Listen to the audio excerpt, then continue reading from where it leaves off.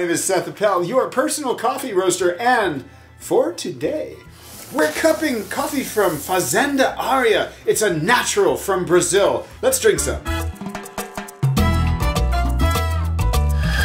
Wow, what an unusual coffee. Creamy, smooth, vanilla and herbs. Boy, now that it's brewed, it smells like dark chocolate truffles.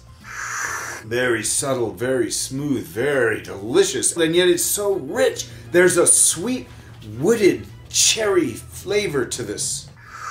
Full and just a touch earthy. The finish is slightly mesquite, and there's that hazelnut. It's thrilling. I love this. This is amazing. I'm so glad you're here to enjoy this with me. I'll see you again next week because you guys are really fun, and I love you all.